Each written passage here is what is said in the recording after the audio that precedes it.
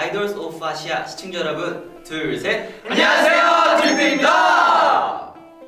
안녕하세요, 드리핀의 키 큰 인둥이 창욱입니다.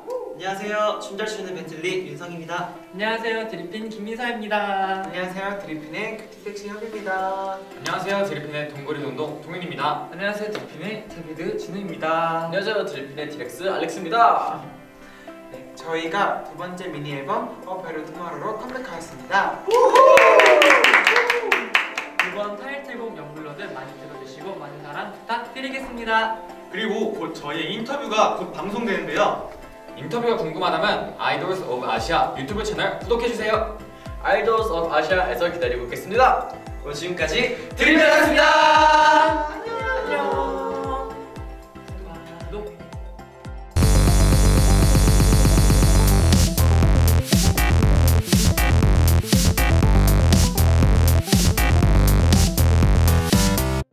네, 인사드리겠습니다. 둘, 셋. 안녕하세요, 드리핀입니다. 안녕하세요, 드리핀의 키 큰 인둥이 창욱입니다. 안녕하세요, 드리핀의 춤잘 추는 벤틀리 황유성입니다. 안녕하세요, 드리핀의 인간 핑크 인핑 김미사입니다. 안녕하세요, 드리핀의 큐티 섹시 혁입니다. 오, 예. 샌드. 안녕하세요, 드리핀의 동거리 동동 동현입니다. 안녕하세요, 드리핀의 벚꽃 준우입니다. 안녕하세요, 드리핀의 공룡 알렉스입니다.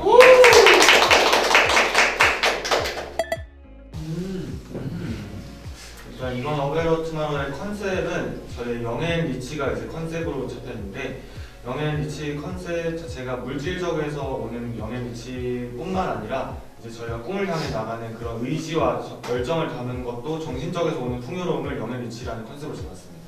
오. 그래서 제일 잘 어울리는 거는 찐 영블러드인 우리 알렉스. 찐 영블러드라는 그 타이틀곡에 잘 어울리고, 약간 그 어베로 투모로에 좀 잘 어울리는 멤버는 전 윤성형이라고 생각해요. 연습할 때 나오는 의지 같은 게 어베로 투모로에 진짜 잘 어울리는 감독이 그럼 이제 협이 형이 노래 불러준 윤성이 형 춤을 한번 춰주시죠. 좋아요. 5, 6, 7 We got this young blood 따따라라라라 더 새로운 내일이 두두두두둥 기다리고 있어 붕붕팡팡차 약간 병아리 같다고. 그 영블러드니까. 렉스 파트를 한번 해주자. 그래 좋아 좋아 아니, 렉스가 좋아하는 파트에 좋아하는 파트. 렉스가 하고 싶은 파트가 있어? 저 좋아하는 파트 영영 블러드예요. 애교로 해보자. 애교로. 7, 8 We got this young blood, young blood. 귀엽게. 아, 귀엽게 아니야. 귀여웠어. 귀엽게 말고. 렉스 스타일로 귀엽게 래. 귀여웠어. 귀여웠어. 그래 뭘 해도 귀엽지.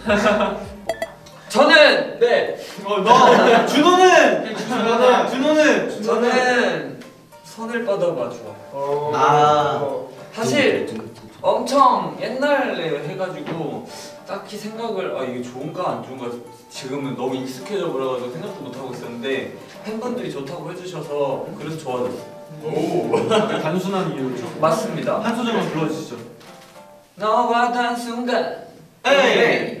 꿈인 듯해 너의 아름다움에 Slow down. 네. 너를 갈망하는 걸. 또 있나요? 저도 사실 손아빠 역시 파도가 인기가 많네. 형이 딱 했어. 그럼 제가 다른 파트 해보겠습니다. 하나, 둘, 셋.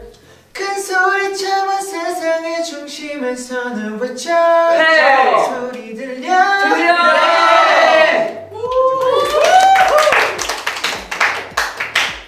그럼 저는 인성이 형은 진짜 쉽지 않아. 약간 곰이랑 강아지 섞은 느낌이에요. 불고 약간 강아지랑 섞어서? 약간 동물원에 있는 그런 게 아니라 약간 산에 있는 산짐승. 아니 지금 곰이랑 강아지를 섞어도 어떻게 불고기 나와? 아니 불을 붙여야 돼 꼭. 약간 불고기랑 곰이랑 그러니까 엄청 건들면 안 될 것 같은 곰처럼 생겨가지고 곰을 닮은 것 같습니다. 아 근데 머리를 잘라가지고 좀 귀여운 곰돌이 같아요. 맞아요. 테디베어 인형. 슬로우. 그 머리 자른 거 얘기하지 말라고. 민성이가 얘기하지 말라고. 민성이가 활동기와 비활동기가 나눠지는데 활동기 때는 좀 날렵한 약간 멋있는 약간 그런 곰 느낌이고 약간 비활동기 때는 정말 테디베어 같은 테디베어. 귀요미 끝기한 테디베어. 역시 현대이 멀쩡하네. 그럼 내가 되나? 다음. 약간 창호기를 보면 진짜 저는 항상 떠오르는 게 있었어요. 나무늘보. 그 음료 중에 그 나무늘보가 있는 캐릭터? 그런 표시가 있는데 캐릭터인데 우리 차. 그걸 너무 닮았어요. 왜냐면 숙소에서 계속 침대에만 있기도 하고 그리고 약간 성격 자체가 뭔가 막 이렇게 확 하는 성격이 아니라 그냥 차분하게 그냥 무던하게 느긋느긋 약간 하는 그런 스타일이어서 나무늘보가 떠오르는 것 같아요. 창욱이 형 그것도 잘하는데 달팽이.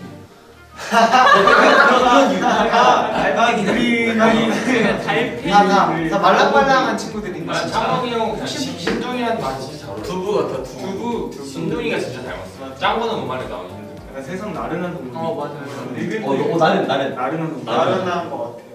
저는 협이 형. 협이 형은 이제 그런 뮤즈를 뭐라고 하죠? 그 G 친구. 설치류. 설치류 친구. 설치. 그 이제 옛날에 애니메이션 중에 그 말하는 햄스터가 있는데 그 애완 말하는 햄스터 햄토리. 귀여워. 근데 그 카리스마 있는 햄토리 캐릭터가 있어요. 아, 눈빛 좀 강렬한 그 햄토리가 있는데 그런 친구를 좀 닮은 것 같아요. 형 그 따스한 햇살에 눈을 들어갈 때 그때가 딱 햄스토리 비슷해. 아 이거. 근데 말로 염색하니까 저번 앨범보다 더 뭔가 햄스터 닮은 거 같아. 약간 악당 햄토리 느낌. 오케이 귀엽다. 동민이는 고양이인 척하는 견. 견이요. 강아지 아니야. 강아지는 아니죠 지금. 견. 뭔가 시골이나 이제 그런 장날에 가면 이제 어머니 할머니랑 이제 할아버님들이 강아지를 데려오고 오세요. 맞아. 거기에 있을 법한 아이 중 하나인 것 같아요. 약간 김용견 믹스가. 제가 믹스는 진짜 좋아하거든요. 그래서 현이 형이 많이 뭔가 좋아. 애기 때는 진짜 이런데 갑자기 크면 이렇게 되는 느낌. 약간 그런 느낌. 귀엽다는 뜻이죠. 그렇죠. 많이 들어가지고. 잘 먹고 잘 자고 하니까 또. 제가 옛날부터 많이 무럭무럭 컸어요. 준호는 그 실존하는 동물은 아닌데 그 신비한 동물 사전에 나오는 코뿔소를 닮았어요. 진짜 이 앞모습보다 옆모습이 닮았어요. 약간 45배. 그러니까 옆모습만 보면 안 되고 준호가 그거 한번 줘. 한번 해줘. 그 옆모습. 옆모습 45도. 저에게 그러지 마. 아 옆모습으로. 닮았어. 진짜 비슷해. 한번 찾아보세요. 약간 그 약간 렉슨 목소리 너구리. 아 약간 닥스훈트다. 맞아. 닥스훈트다. 닥스 그 닮기도 했어. 맞아. 얼굴이 조그만 얼굴 옆모습이 참 비슷해요. 날렵하고. 보여줘. 닥스훈트 같다. 약간 닥스훈트의 약간 입이라고 해야 되나? 맞아요. 약간 그런 모습이. 하여튼 뭔가 이 닥스훈트 닮았어요. 맞아. 그 다음에 렉스. 렉스가 민서. 민서 형. 황새치나 청새치 닮았어. 나 정확하게 어떻게 생겼는지 잘 기억이 안 나는데 뭐 맞는 거 같아. 오른쪽 거. 정은 지금 뾰족하네. 네 맞아. 뾰족하고 이렇게 기 서 있는 애. 아예 물고기. 뾰족한 물고기 있어. 약간 막 이렇게 맞아요. 날아다니는 애들 아니야? 맞아요. 민서가 뾰족해서 그런 거. 약간 그 느낌이지. 약간 쿵팬더의 그 합 아니야? 민서가. 야. 맞아. 그리고 사마귀도. 내가 뾰족한 건 받았는데. 그렇습니다. 예.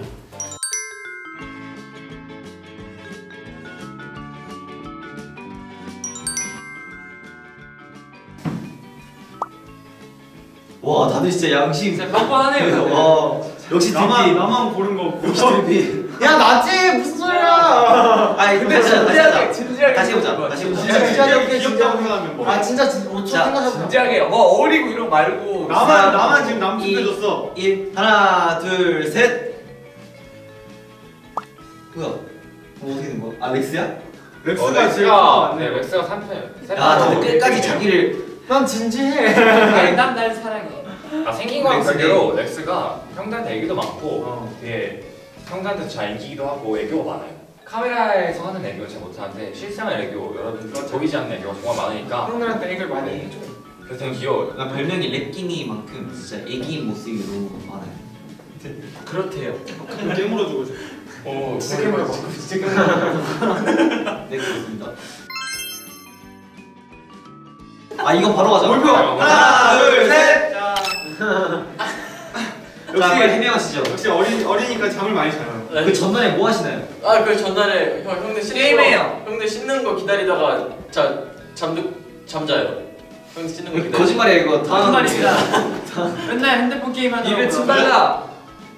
앞으로 거실에서 저와 같이 있죠. 알겠습니다. 그럼 거실에서 혹시 스위치 좀 빌려줄 수 있어요? 아, 당연하죠.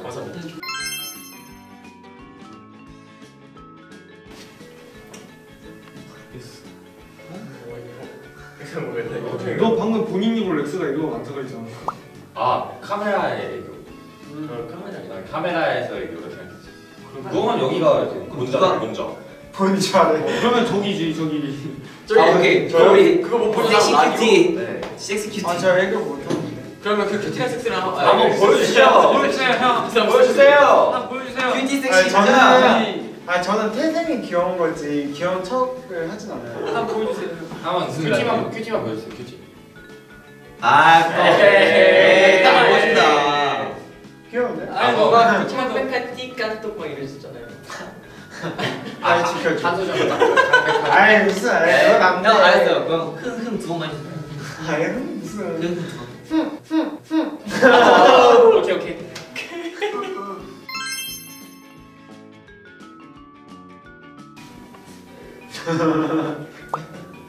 나? 근데 민서도 잘 찍나? 동인 너 아니야?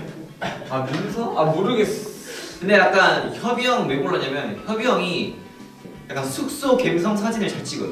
맞아. 잠옷 감성. 침대에서 모든 걸 다 찍어요. 진짜 모든 컨셉을. 침대에서 그거 꾸미지 않았어? 레트로 감성. 먼저 레트로 감성. 제가 약간 시티팝과 레트로 감성을 좋아해가지고 요즘 침대에도 그렇게 꾸며놨거든요.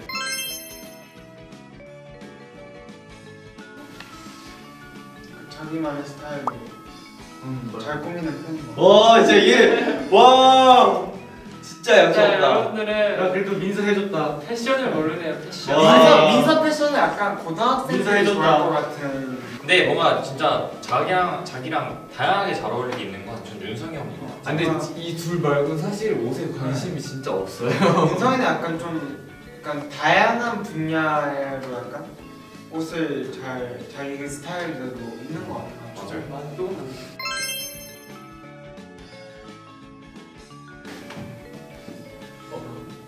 나요? 나 많이 형이 진짜 많이. 난 준호야. 왜냐면 꾸준해.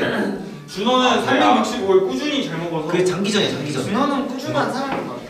윤성이는 정말 먹는 걸 좋아하고 다양한. 아니 윤서 형이 진짜 많이 먹는 게 오. 제가 배달음식 시키잖아요. 그좀 항상 남기잖아요. 그 윤성이가 좀 다 먹고 난 당연히 배달음식 안 시킬 줄 알았는데 배달음식을 또 시켜요.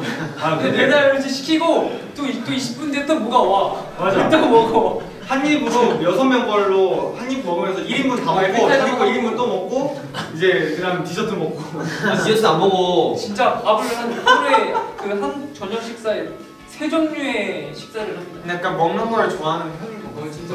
아니 되게 빨리 오길래 한 입씩 다 먹어보고 가장 끌리는 그 음식으로 다시 한번 시켜요. 오, 대단한 사람. 괜찮아. 괜찮네요. 저는 그냥 입맛이 좋아요. 주는 맛이 꾸준히 없어지지 않는. 뭐든지 엄청 과식하진 않는데 그냥 꾸준히 꾸준히 입맛이 먹는 것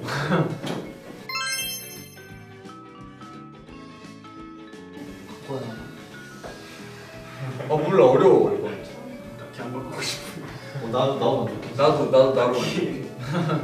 나도 내말 줘. 준호인데? 저는 준호. 준호가 제일 만족을 받는. 아무래도 내가 봤을 때 준호의 그 넓은 얼굴과 어깨. 그 어깨. 네, 넓은 어깨가 정말 뭔가 한번 그렇게 살아보고 싶네요. 타고난 어깨. 별로 내가 정말 쓸데가 없는.